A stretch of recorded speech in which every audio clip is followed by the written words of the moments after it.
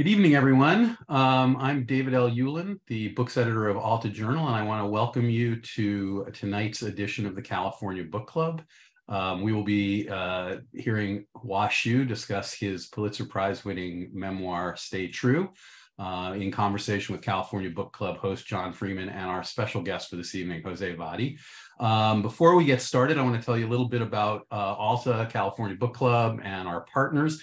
Alta is a quarterly print publication with an active website. We cover California history, California culture, California life, or the life of the West, with a big focus on Western literature, which, as you all know, if you've been here before, we think of as the centerpiece of contemporary American literature.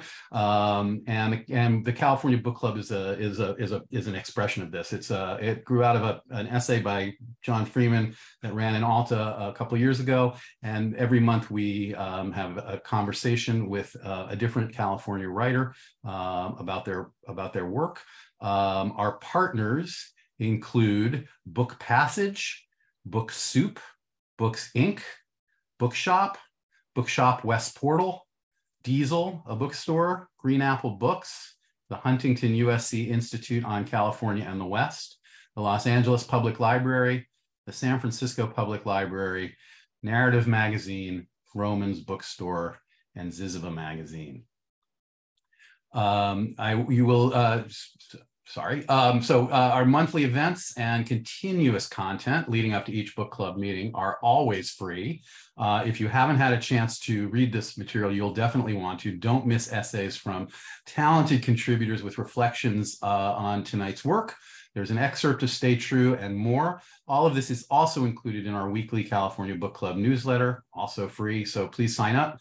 And if you want to know how you can support the work we're doing, bringing in-depth articles, essays, and interviews with authors and poets to you, you can simply join Alta as a digital member for only $3 a month, or you can become an official member of Alta Journal, and for $50, get a year of Alta Journal, California Book Club hat, and Alta's Guide to the Best Bookstores in the West, which is the first book that we have published at Alta. You can find that offer at altaonline.com/join. I'm very excited about tonight's events. Fantastic book. So without any further ado, please let me introduce John Freeman, who will introduce Hua Hsu and begin the conversation. John, take it away. Thanks, David. Good to see everybody and to have all of you here on this Zoom call to talk about this glorious new work, Stay True, winner of the Pulitzer Prize by Hua Hsu. In 2017, Hua Hsu wrote a piece for The Believer, which began, "I used to live by a simple philosophy, keep everything." It's a funny piece about how to get rid of your CDs. But in many ways, the piece is a gateway to some of the big issues at heart in his memoir, Stay True. For the early parts of the 2000s, Hua Hsu was an indispensable voice of critical culture when it came to listening to music, to reading books, to watching films.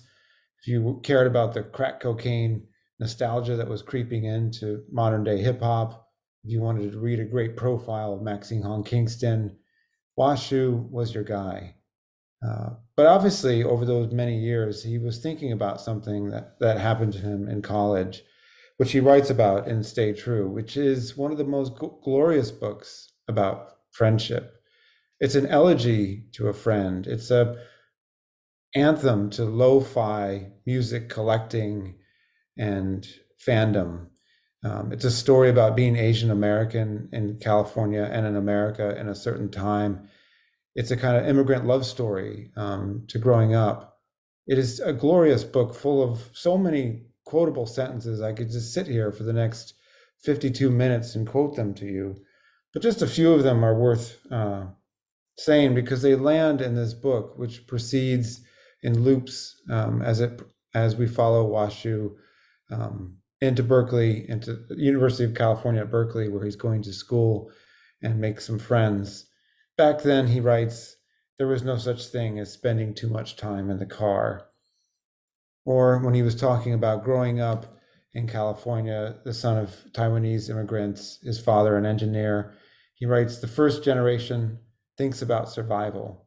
The ones that follow tell the stories. He also writes about becoming friends with people who are beginning to realize that their lives are not represented in culture. And so he says, we sought a modest kind of infamy. Sentence after sentence of this book pour out in the most elegant and controlled fashion. I can't describe to you how many realizations I had reading it about what it was like to grow up in California in around the same time. And I suspect everyone else who has read this book feels the same way. It's a huge pleasure to have him here. Hua Hsu, join us on the California Book Club. Hey, everyone. Wow, John, thanks for that just spectacular introduction. And thanks to the other John, David, Blaze, Beth, and everyone at Alta, the California Book Club, for making this happen. Thanks to all the indie bookstores who've been a part of this as well. It's a real honor and treat to be here. Although I feel very weird because I'm on the East Coast right now, and I know it's around 5 p.m. there. So I wish it was 5 p.m. in California here, but unfortunately it's 8 p.m. in gross in New York City. So yeah, one of my favorite small moments, of which there are dozens and dozens in this book, is when you describe someone going back east. And I thought, this is a California book. Yeah, I just never understood what that could possibly mean. It just seemed like not a place that I was returning to. But no, it's just so awesome to be here. So let's dive right in. I mean, there's so many books within this book. And yet it feels so loose and elegant and comfortable in its clothing. You spent a lot of time, as I mentioned, working as a cultural critic. And how did you find the voice for this particular project? Because it feels so natural, and yet I can't imagine it came easy. Yeah, I don't. Yeah, as you noted before, I've written a lot of like cultural criticism, a lot of journalism over the years, and that's just sort of the main sort of vocation I saw. Like I always knew in the back of my head that I wanted to return to these stories of myself and my friend Ken and just our little cohort of people we grew up with. But I was never really, I guess generationally, I just wasn't as comfortable writing about myself. Like I think that I'm 46. Like I think when I was in my 20s, there just weren't really models for people who wanted to kind of write their own stories in ways that I think there are more models available to young readers and writers now. So, throughout that period of time when I was writing about like profiling folks or, you mentioned the how-to guide for how to get rid of your old CDs, like in the back of my mind, I knew that it was a problem of language that I had to acquire. And I saw a lot of the journalism as practice. I wasn't sure how to implement it, but I kind of understood that like if I can't describe how this guitar sounds, or if I can't describe how this book makes me feel, that it would be very difficult to write about, like friendship or relationships and things like that. So yeah, it took me a lot of trial and error to figure out how to actually approach it.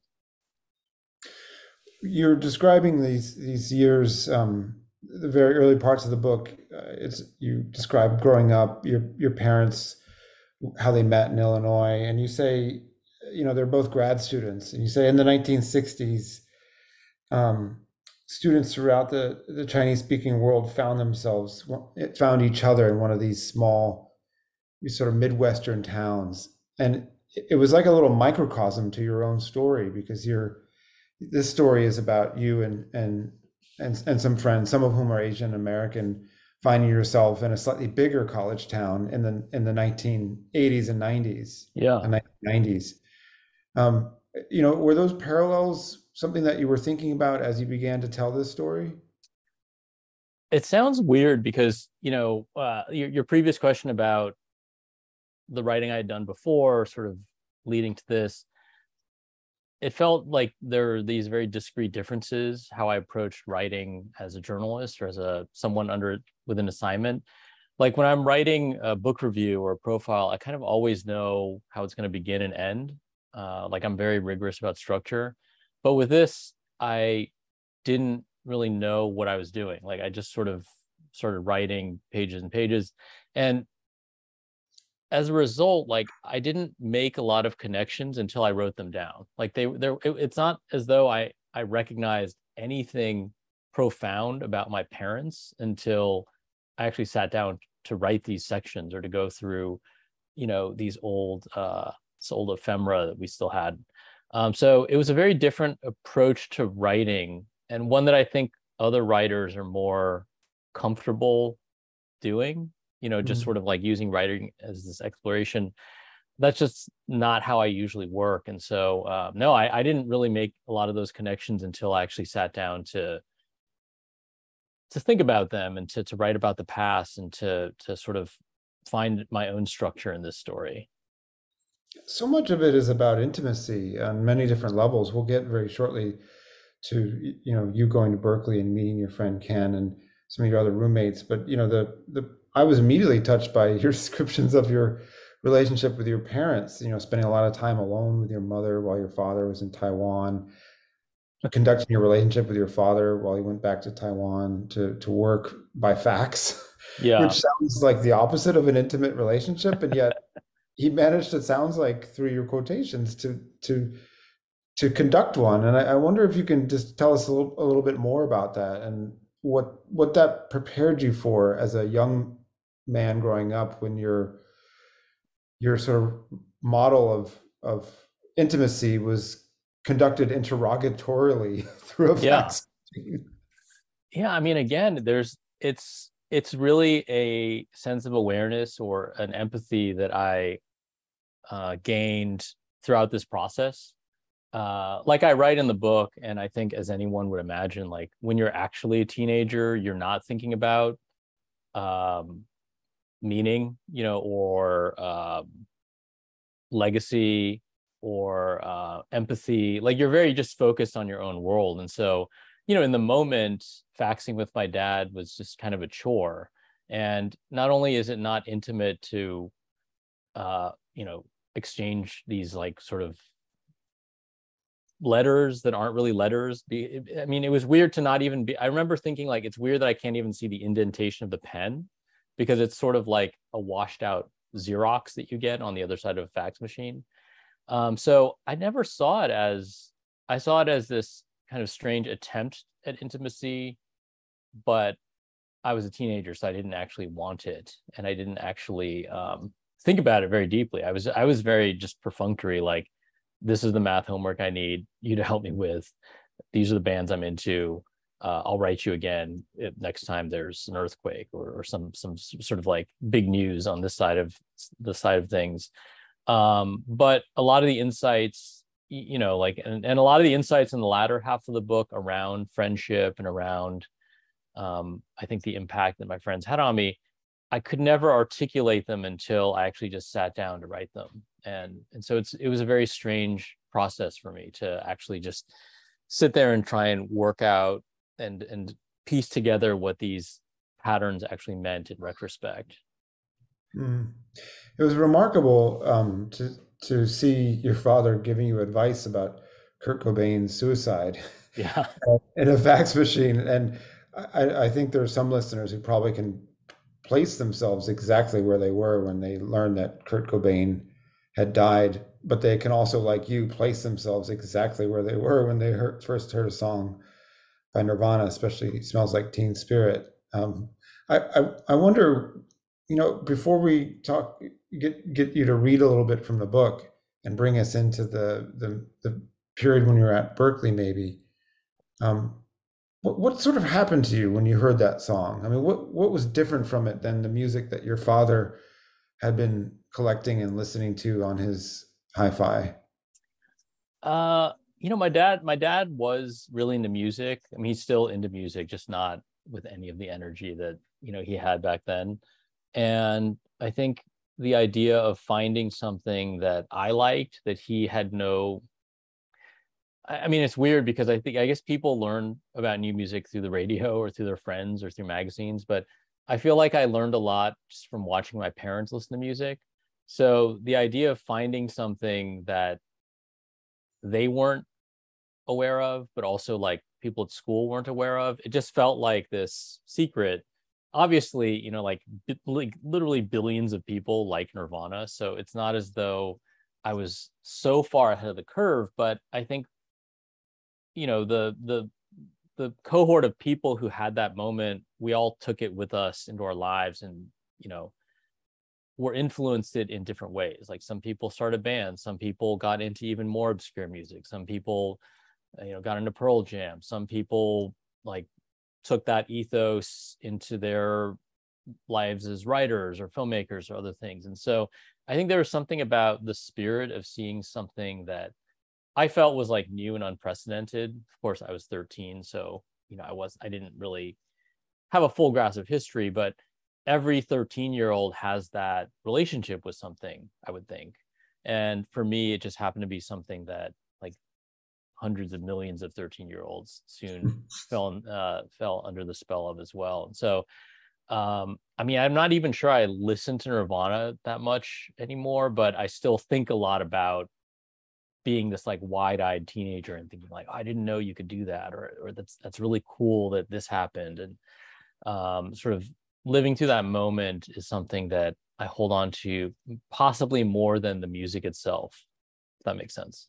Yeah, I mean, there's many different reasons for the title "Stay True," which we'll get to in a second. But the thing the book does so beautifully, consistently, is describe what it feels like to experience something, rather than describe what it feels like to analyze and find the pattern in the experience. And perhaps that, and one of the listeners, Alicia Yee, says, you know, things gain a meaning when we try to assign meaning, but only in hindsight. And yeah, totally.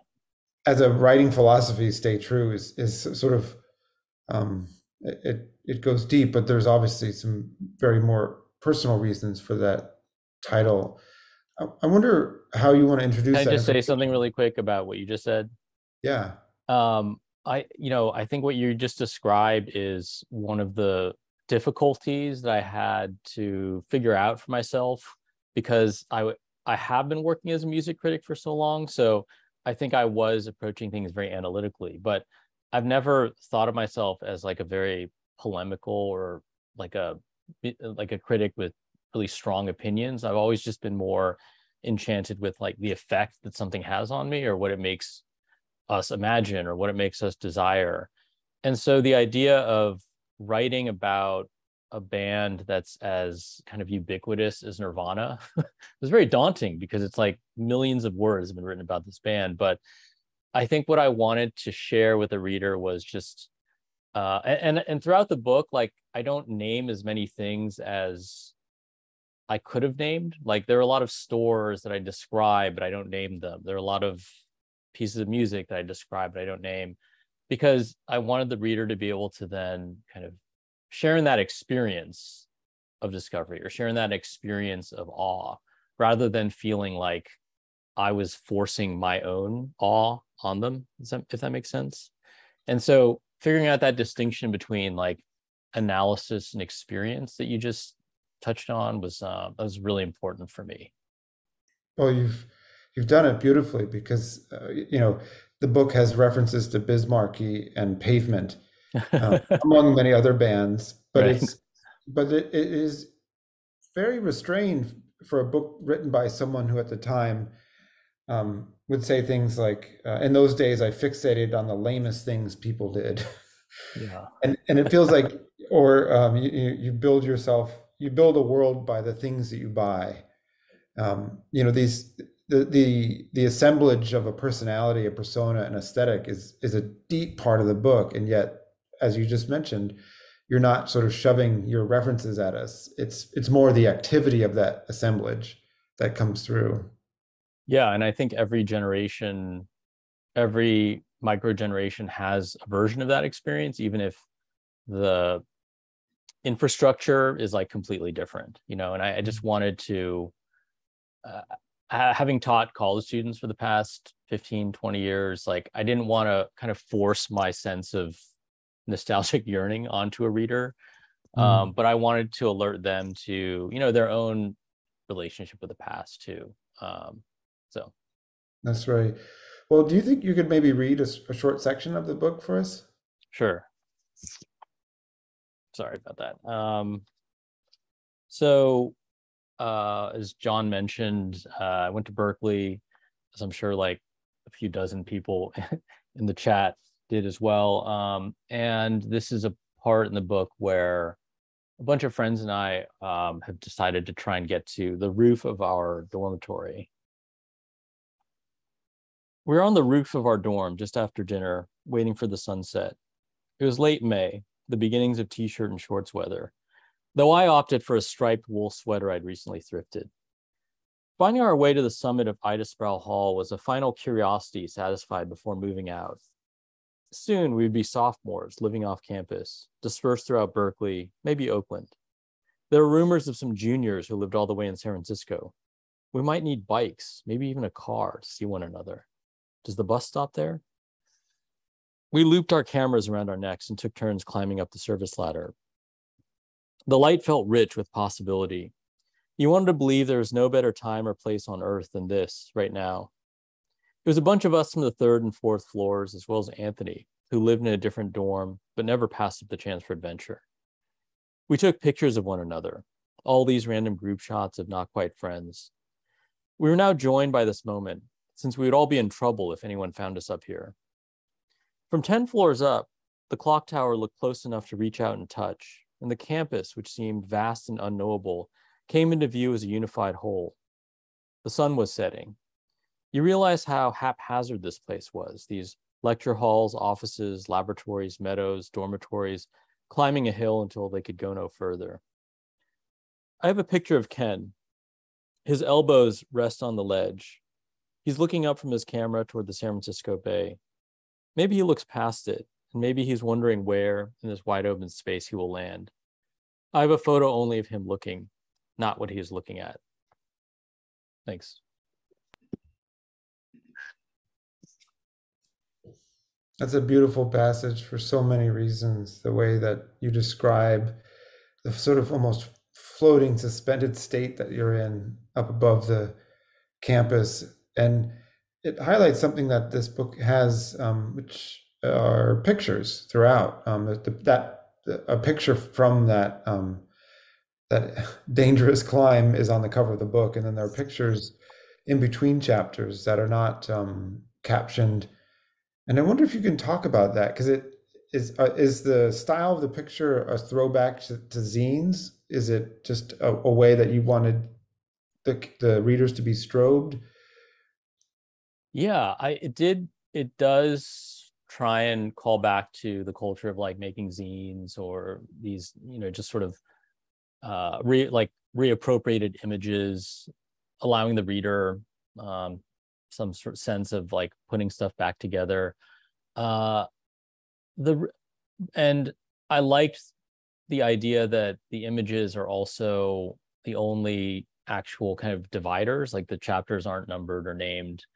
I began to think of it sort of like you're walking down a hallway, peeking into different people's dorm rooms, and you just sort of get a glimpse of their life, but you don't actually, you might see the posters on their walls or sort of what they're doing, but you don't really know these people, but you sort of understand the scene based on this sort of quick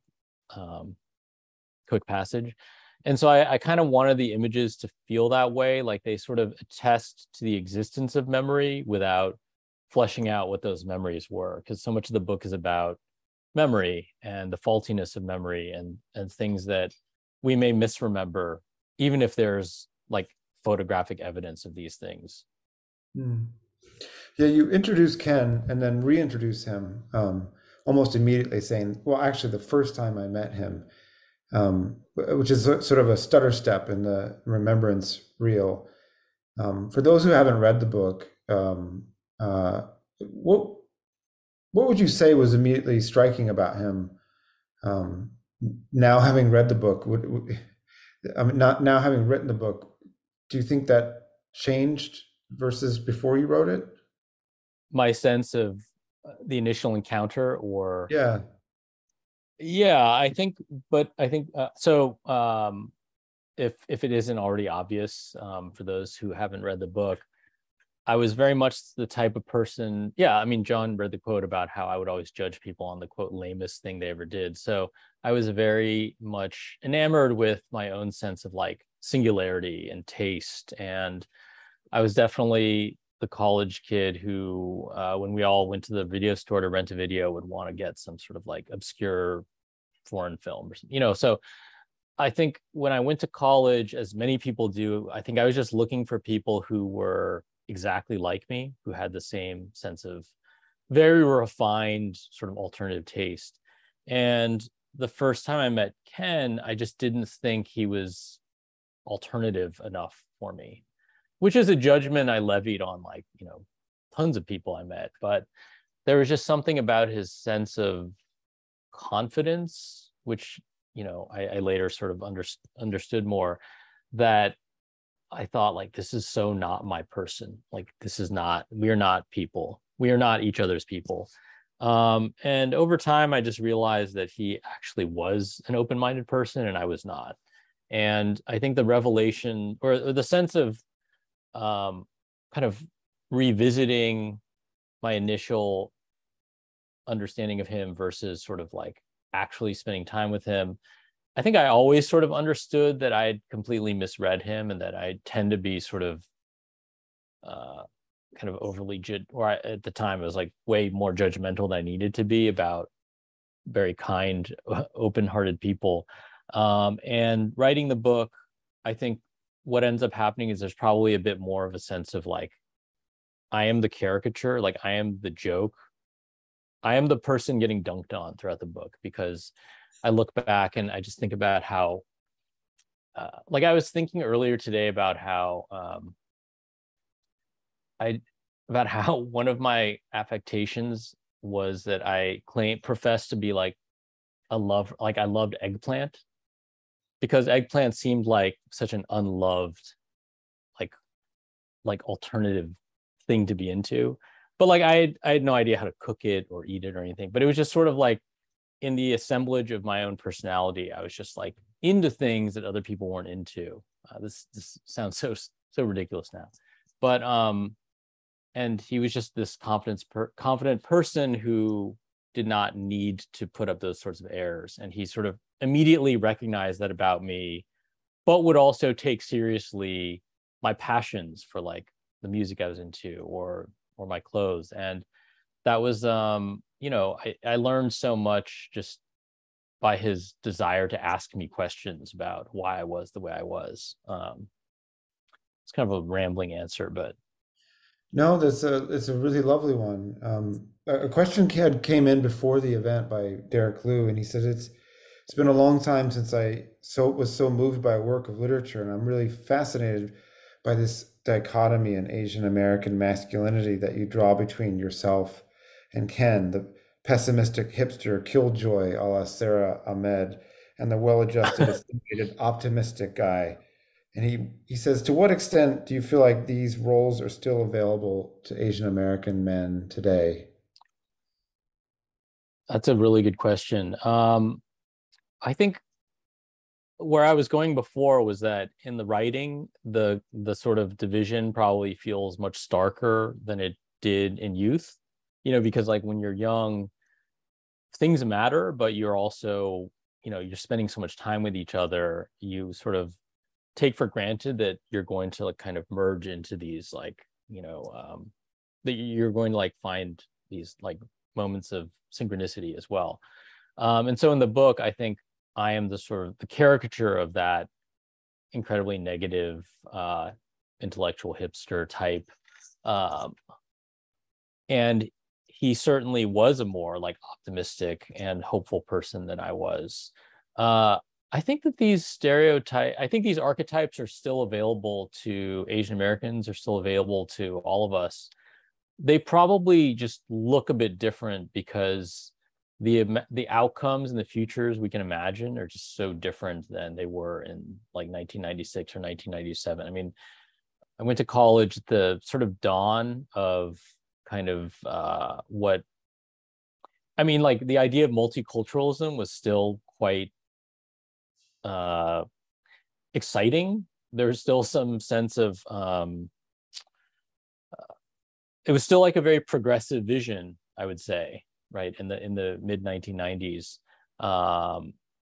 There were a lot of aspects of culture or politics that just probably feel more closed off to a college student than they did in like 1996. And so I think this like swing between being like hopeful and optimistic or being sort of like a killjoy, I'm sure this dynamic plays out in dorm rooms all over the world all the time. It's just that they're sort of tracked to different rhythms now or different possibilities. Mm. I want to bring in our guest, José Vadi, who's the author of Interstate Essays from California, which is forthcoming from Soft Skull, who will have some further questions for you. And I feel like it's also a good opportunity to talk about certain aspects of the Californianess of this book. Jose has been lurking in the audience patiently. Jose, could you join us now from Sacramento, or Sacramento, as we say? Yes. Hey, how's it going, everyone? Thank you, John. Thank you, Hua. Good to see you. Good to see you. Last time we saw each other was at Green Apple Books, Yeah. proud flagship of the California Book Club, which is my lovely segue into my first question, which is about community. Putting out this book, you got to be kind of like an event producer for a little bit there. You had like events in New York with Lucy Sant, you had a pickup basketball game in Chinatown, you had a Pearl Jam cover band called Earth Dad, involved in all this. You had someone commissioning rave flyers for your website, as well as and you also made a zine that kind of was almost the original idea for Stay True. Yeah. I feel like all that stuff kind of created or extended the community that was originally depicted in Stay True. Was that a goal? Am I crazy in believing that? And also, how did it feel just putting on all these events? It was very special to be able to during COVID, a lot of people who wrote books just didn't have the opportunity to do live events. So the idea of being able to do anything was a privilege. The fact that people came to these events was really special, which is why I tried to make each one a little bit different. Whether it was getting completely different types of interlocutors. I had this great cover band, this band Earth Dad. It's actually up on Bandcamp now. If anyone wants to listen to it, I'll drop the link in the chat. But they covered 90s alt rock in a sort of ambient fashion at my book launch. I made these zines. I think the impetus was, as I was editing my book, I had this dissociative relationship to the people in the book. Even though it's very intimate, I was just saying with John, I see myself as an 18-year-old as a bit of a caricature, I look back and I think oh, I should have just been more open or more earnest or whatnot. And so I don't feel an intimate connection, but I feel a fondness for all the people in the book, because the book was a chance to hang out a bit longer. It was a chance to just observe and create this world and see the people in this world move around without my puppet strings. And as I was rereading and editing those sections of the book, I was just reminded of how much time I used to spend just making stuff, making zines, making posters, making flyers, and just how it made the world seem so big and also so small. And so I think it was just me wanting to feel that again.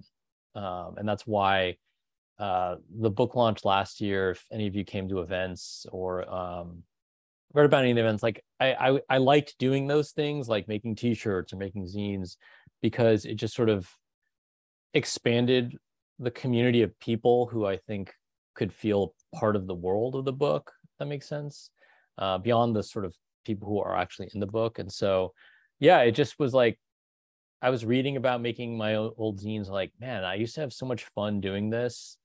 I could just do it again now. And that's sort of where that all came about. One thing I did not do, and this is sort of a clumsy way to plug your forthcoming book, Chipped, is that Jose has this really excellent book of essays about skateboarding coming out. Is it coming out later this year? Early next year, yeah. Okay. Everyone check it out. It's awesome.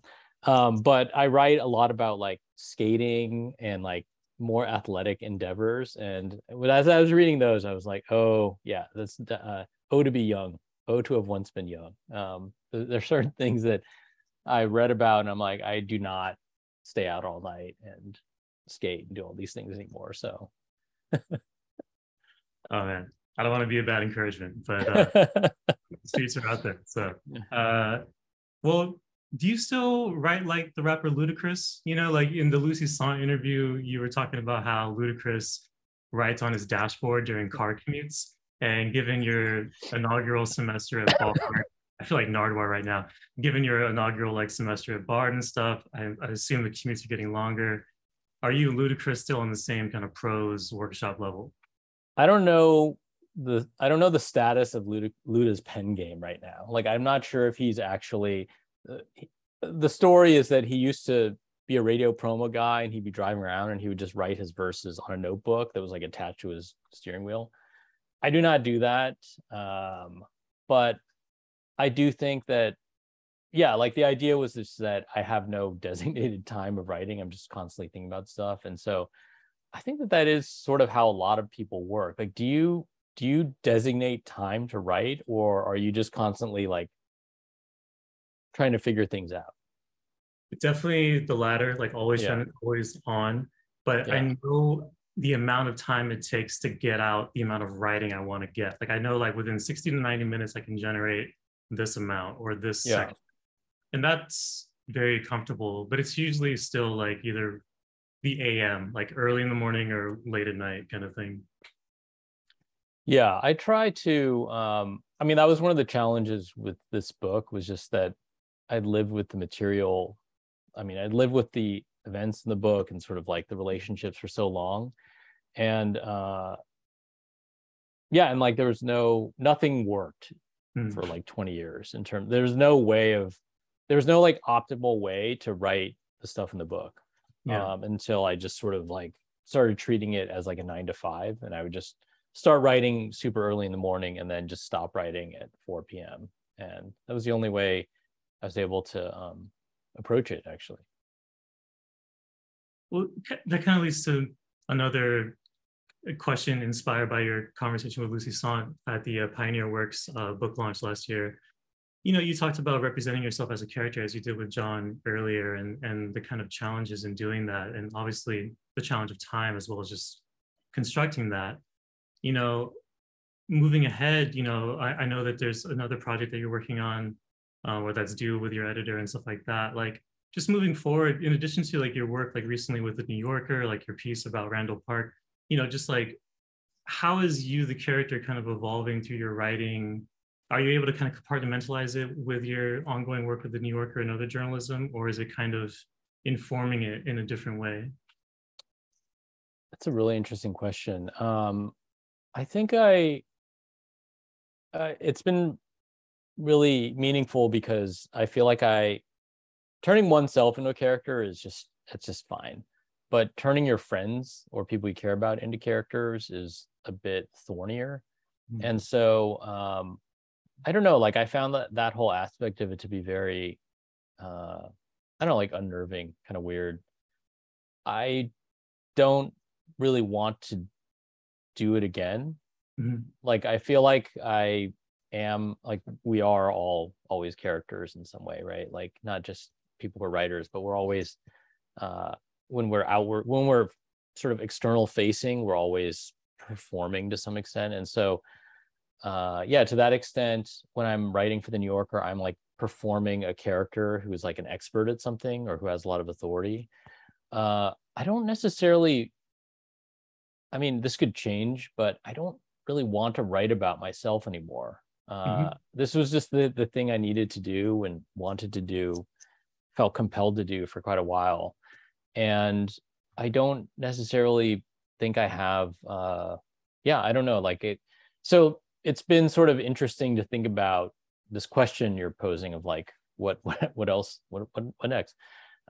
Because I don't necessarily feel comfortable doing it again.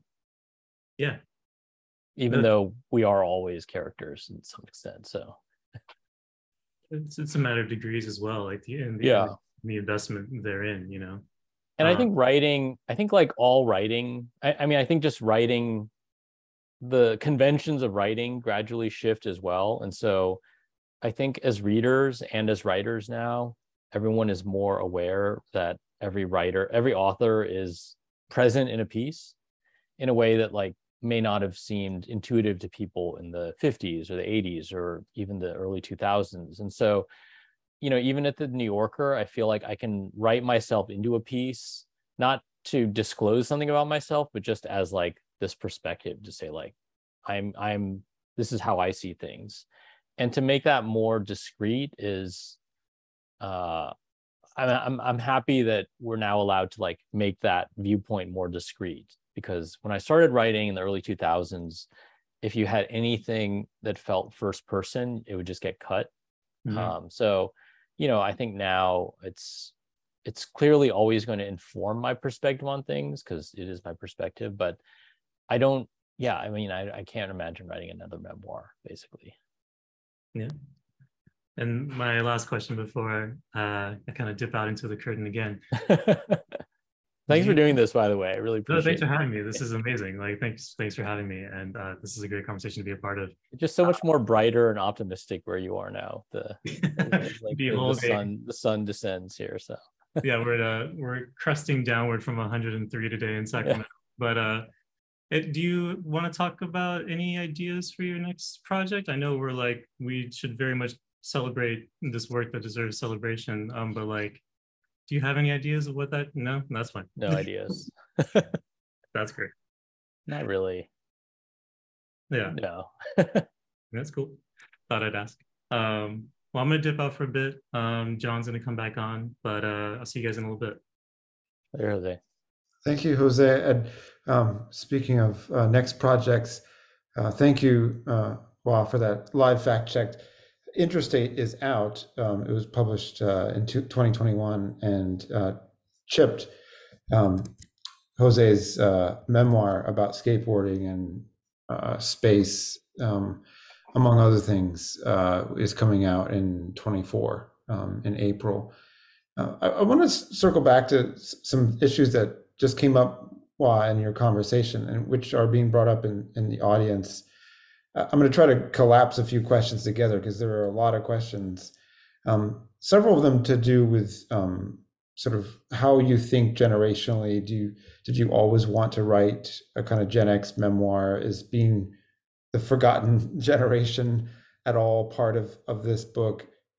And I'll lump on there one more thing, which is there's so much obsolete technology in this book. It is like a celebration of all these different ways that we used to listen, record, and how without our digital things, experience was different. It just was. And I wonder if you can talk about perhaps those two things together, like how different the experience was for Gen X people and how that relates to, I don't know, how young people are today. You've taught at Vassar, you're now at Bard. Do you ever have a long gap in presenting to students, what experience is like? Again, I think this was a question that I found really meaningful to try and puzzle with as I was writing, because I think, I think when I revisited college or just sort of like this period of time, I mean, obviously like very, very traumatic things happen in the book, but there's a lot of boredom too. There's a lot of just kind of looking for the next parking lot to hang out in, looking for the next place to walk to get something to eat. And I think what I needed to figure out how to do in order to write the book, because, in some ways I began writing portions that end up in the book in like 1998, when I'm 21. But what happens in the interim is the whole concept of boredom or free time changes. All of a sudden, 10 years after the events in the book, like the iPhone comes out, like the internet was not really a thing the way it is now when I was in college. And so it was this question of like how to communicate this different experience of time and different experience of boredom, different like contours of the day without valorizing it or without saying like, yeah, it was like so much better when we only had like 10 CDs per person, you know, like there, you could argue that it was better back then, but I was like uninterested in making that argument. But I wanted people to understand why, as like a 20-year-old, I thought like, wow, life couldn't get any better. Like I could go buy this like imported CD for $25.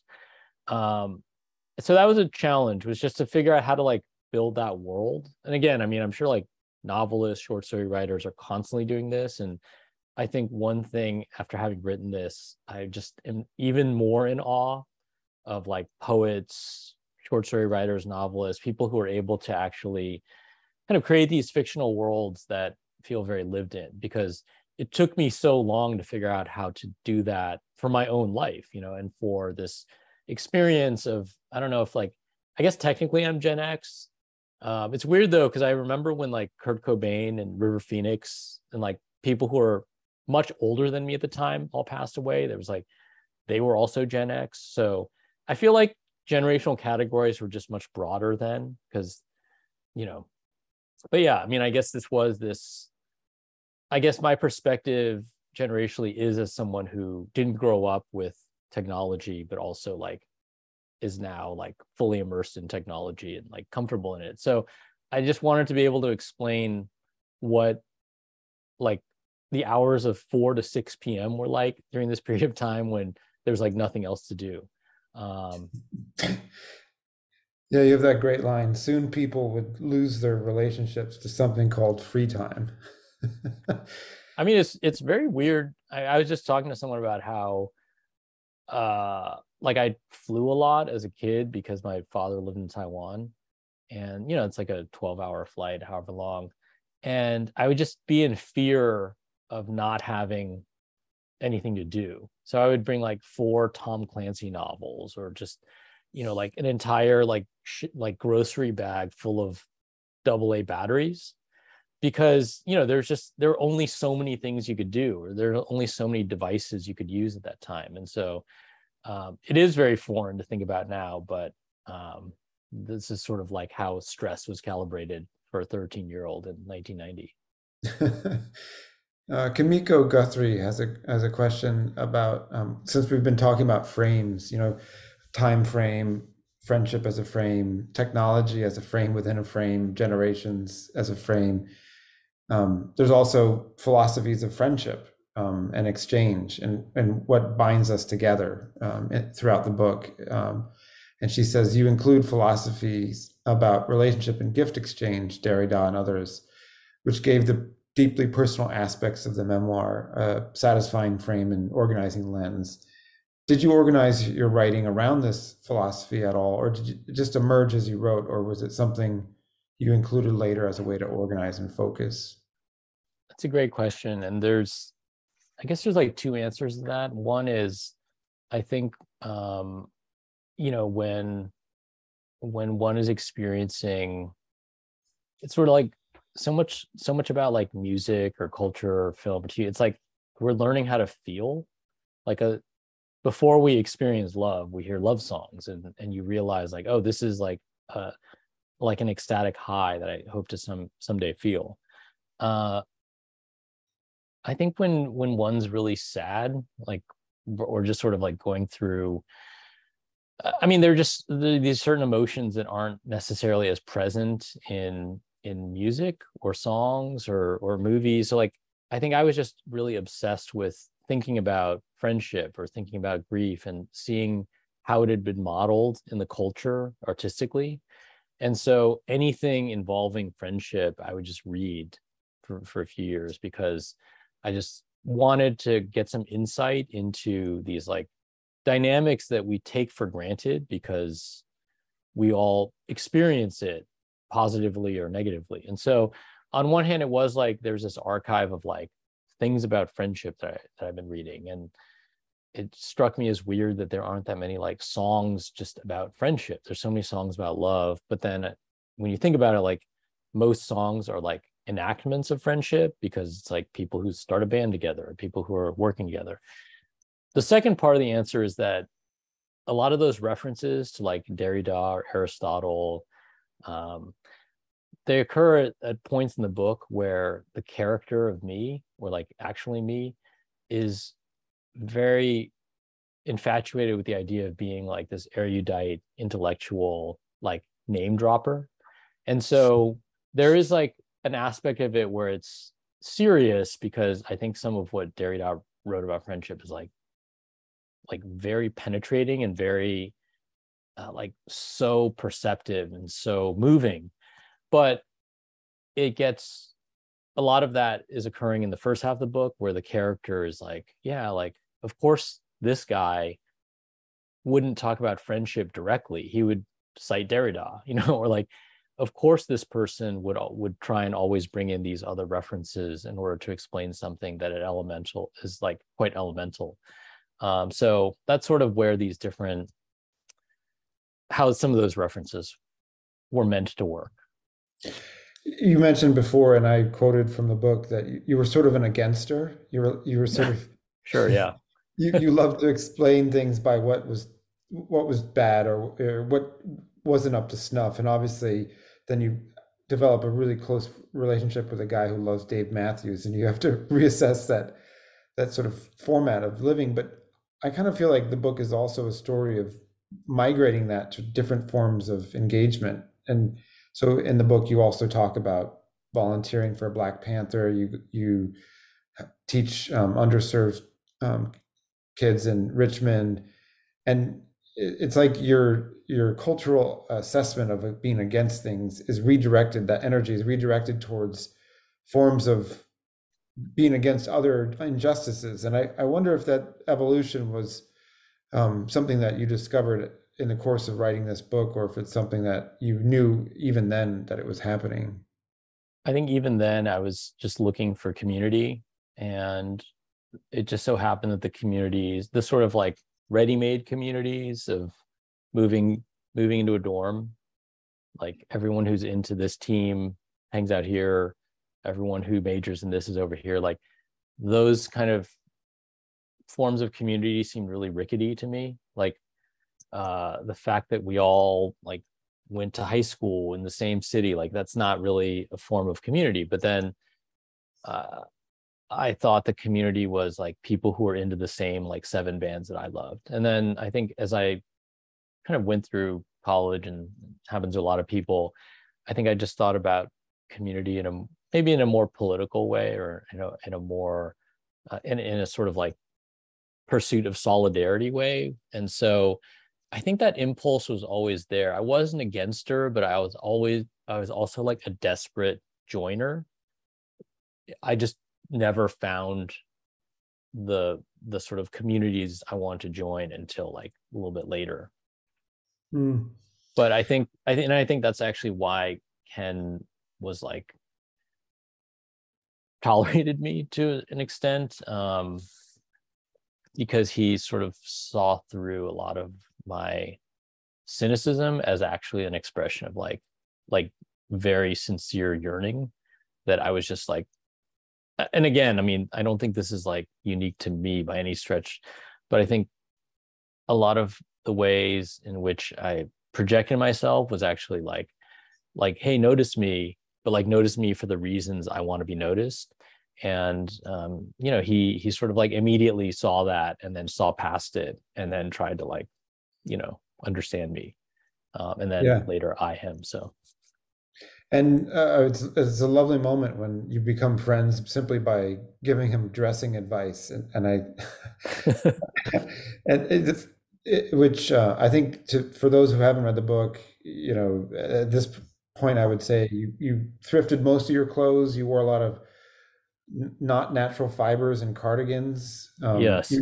Inappropriately hot weather clothes, hot weather, and I wonder if you could say anything about, I mean, try not to give away one of the core parts of the book, but there is a before and after in the book. The book is about grief, and there's a lot of things that you're kind of saying goodbye to in the course of the book, but you're also holding on to certain things. And the second half of the book, you describe leaving Berkeley and going to Harvard and becoming, the public intellectual in a way that you are, but you're still carrying all these fragments with you. You see a mental health counselor, and is there anything that you think is worth saying about the difference between how you grieved with your friends on campus and then how you grieved alone, that was necessary to write, or was difficult to write, or unexpected? It was very difficult to write because I think it forced me to, and again, I don't really know what level of spoilers this book operates at, but I mean, there's an extent, there's a way in which when something traumatic happens to a group of people, like that's a community, like that you'll never forget. And I still have like incredibly intense relationships with like, I don't know, like 85% of the people in the book. But eventually you all sort of like have to figure out your own paths forward, after the initial shock of trauma subsides, like, and I think I really sort of walled myself off, or I just kind of didn't know how to grieve with other people, because again, like there's probably a sense of like singularity that I felt like I was like giving up. And so it was very odd and difficult to revisit that, because I felt so much, I don't want to say shame, but I felt like, man, like you really should have just not taken, you really should have just like sought out community, or like leaned on your friends, or like not taking yourself so seriously in these moments when I just felt very like, like upset and haunted and just kind of not functional. So yeah, it was like very strange to revisit that and to sort of understand why for a period of time, like my friends and I just sort of like drifted apart, and then sort of like how in the process of writing, I think I kind of understood a bit more about what it was I was avoiding and what it was I needed. That makes sense.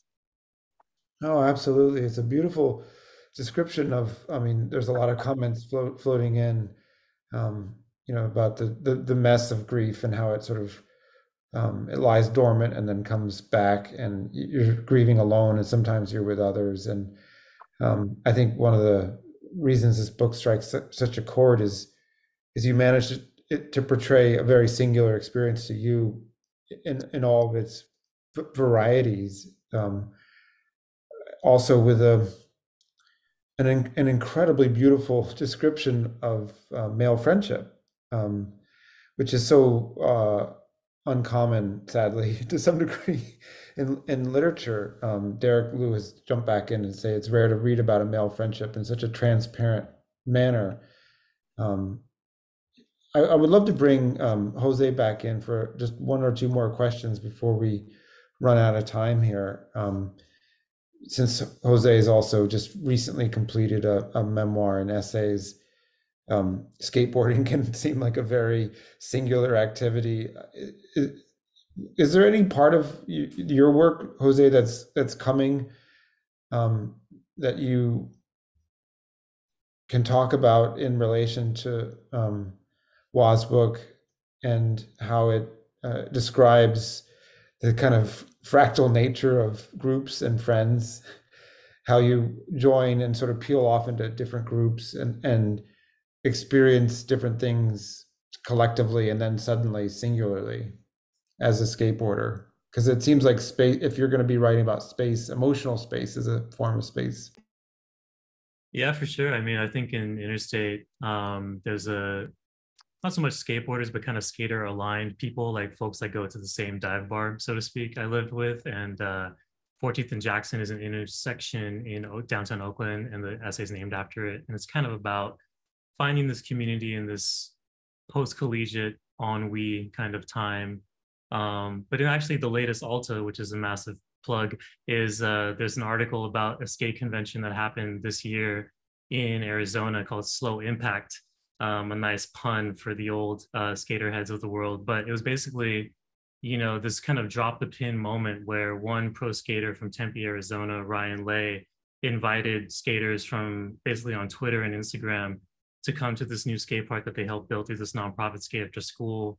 And there was like some light programming through the day. There was panels, you know, skaters talking about gender equity and everything from pay parity for women in the Olympics. I actually read at Ryan's house with some other skaters who write. So, you know, that community is kind of ever present amidst this isolated act. And so, yeah, I think, you know, it's interesting finding kinship through these acts, as well as like music and things like that Hua describes as well. But yeah, thanks for that question. Yeah, no, I'm curious why if you're, sorry, I'm gonna get this wrong, but what was it, straight edge hardcore punk aesthetic? have you received love letters from people from that subculture?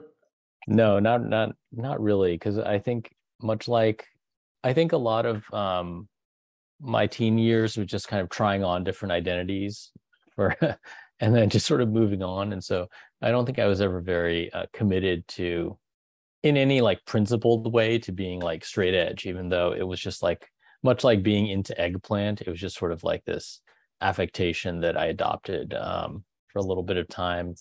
But yeah, I mean, I think one thing that I really love about Jose's essays, and it sort of relates to what we're talking about, is that I think when you're in like a scene or like in a subculture, you just sort of randomly cross paths with people, and it's not really friendship. It's not like you're just acquaintances, but you just experience these things together. Whether you just sort of like meet up with some people when you're skating, whether you're just like kind of walking around campus, going from party to party, and you just sort of like merge with some group.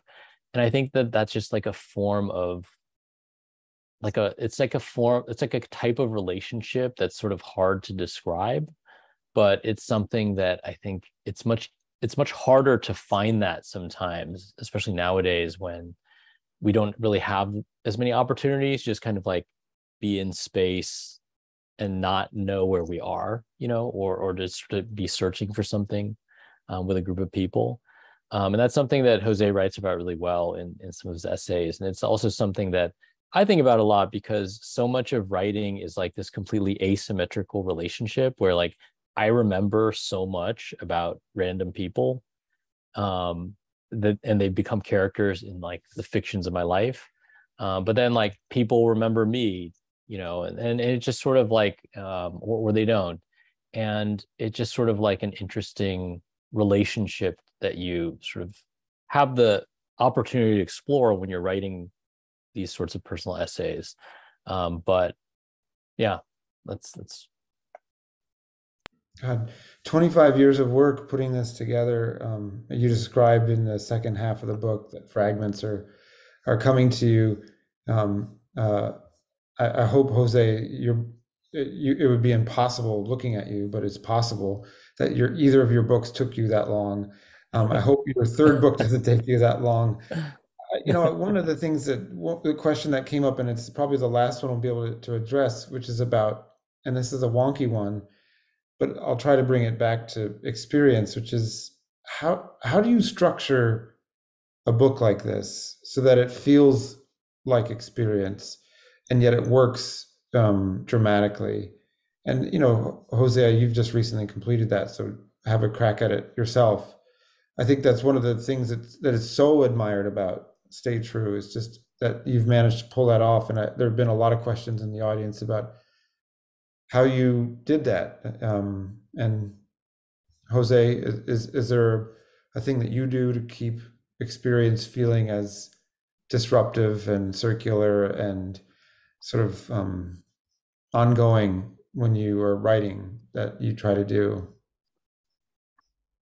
Yeah, sure. I'll take a crack first, and like I feel like staying present in the moment, to kind of speak broadly about that. I think you have to remember the impetus to write the piece to begin with. Whether it was ephemera or a moment or a certain trigger, in the world that made you think about something. For instance, a lot of this book, Chipped, is about a friend, not directly, but seeing kind of versions of himself out as an adult is very weird. So yeah, I think like staying present in the moment of a certain song. Like I know sometimes I would write with music that inspired certain essays, or sometimes I would write in like total silence to just be present with my thoughts and try and be in that memory as much as possible.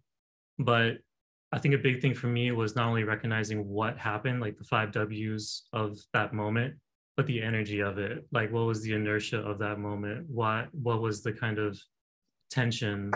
And I think trying to stay true to that emotional core of the memory or the moment is key for me. Yeah, I think I agree with that idea of like the it's like the aura of the moment, trying to describe it. I have no idea how. I mean, my book is sort of circular in structure in that certain things it sort of can be read straight through, but then when you get to the last, this isn't a spoiler or anything, but as you approach the end, I think there's context as to why it was structured that way leading up, if that makes sense. And I didn't intend for it to be that way. I really have to credit my editor, Thomas Kabermadine at Doubleday, and my agent, Chris Paris Lamb. Like they had a lot of really great suggestions about kind of like taking stuff out or moving stuff around. But a lot of it just sort of happened in this weird serendipitous way where I would be writing something later in the book and then I would realize like, oh, if for this to really work, like this has to be over here, and then just sort of like figuring out the spacing for different things was really new for me. But yeah, I mean, and for me, I think like staying present in the moment, but also kind of toggling back and forth in perspective so that the reader kind of understands that there's like a retrospective perspective here that like when I'm saying back then, it's clearly from someone who's like much older looking back, but not necessarily revealing who that person is, but just allowing that so that the reader understands that there's like a haziness to these memories, or that there's something about these memories that aren't necessarily it's not history, it's memory, and just sort of like seeding these ideas along the way. So yeah, a lot of it was just about like figuring out like where something would go, and then oftentimes realizing that I had sort of like planted something earlier, but then sort of making sure that those connections would work out. But for the reader to just be able to read along, but then also to have their own moments of like, like is this correct? Like, is this should I don't know how to feel about this memory, or things like that. I don't know if that makes any sense. That makes so much sense. And the way that certain notes come back, like the Beach Boys song, Yeah. It creates a kind of a mysterious soundscape that is operating on the reader in the way that experience operates on us, because it's not planned and we don't design it. And so we're always trying to figure out what it means. We've run 10 minutes over, and I could keep talking to both of you for quite a while. It's been such a pleasure, and congratulations on the Pulitzer. Annie Tan says that, as do I think quite a few people in the chat. Stay true. It's just a beautiful book. It's such a welcome update to the story of male friendship from Dharma Bums. I know there have been other books in between, but as a sort of East Bay friendship text, I think it's going to be around for a long time for many other reasons too. And Jose, congrats on your upcoming book. this has been a wonderful night. David, I think you're lurking there to take us out. I am. That was a fantastic conversation. Thank you to all three of you. I just need to find my text. So thank you to all three of you. Thank you to Hua and Jose and John. For those interested, this interview was recorded and will be available at californiabookclub.com. Don't forget, next month's book is Clark and Division by Naomi Hirahara. And also don't forget about the Alta membership at altaonline.com/join, or again, the $3 digital membership. And please participate in a 2-minute survey that will pop up as soon as the event ends. Take care, everybody. Stay safe, and we'll see you all next month. Have a good night.